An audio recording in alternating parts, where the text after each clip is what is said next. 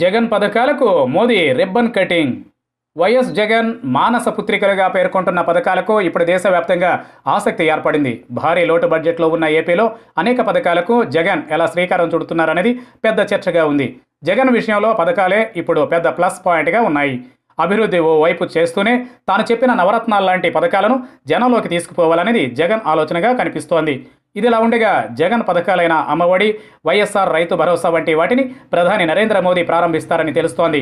ఈ పథకాలను ప్రధాని చేతుల మీదుగా ప్రారంభించడం ద్వారా వాటికి మరింత ప్రాచుర్యం తీసుకురావడమే కాకుండా వాటి అమలుపైన జనంలో సానుకూల అభిప్రాయం ఏర్పరచాలన్నది జగన్ వ్యూహంగా కనిపిస్తోంది.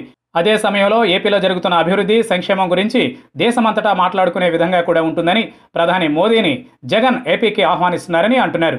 ఇక తాను చేపడుతున్న పథకాలకు అయ్యే ఖర్చును కూడా భారీ ఎత్తున కేంద్రం నుంచి ఆర్థిక సహాయం పొందడం ద్వారా కష్టాలను అధిగమించాలని జగన్ భావిస్తున్నారు.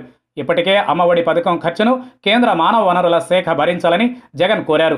ఇప్పుడు ప్రధాని నేరుగా ఏపీకి వస్తే ఆ పథకాల గురించి, వాటి ఫలితాల గురించి కూడా బాగా వివరించి పెద్ద ఎత్తున నిధులను రాబట్టాలని కూడా జగన్ ఆలోచన చేస్తున్నట్లుగా చెబుతున్నారు. ఇక వైసీపీకి, బీజేపీకి మధ్య విభేదాలు ఉన్నాయని భావించే వారికి కూడా ప్రధానిని ఏపీకి రప్పించడం ద్వారా సరైన సమాధానం చెప్పి రాజకీయంగా మరింత బలోపేతం కావాలని జగన్ భావిస్తున్నట్లుగా తెలుస్తోంది.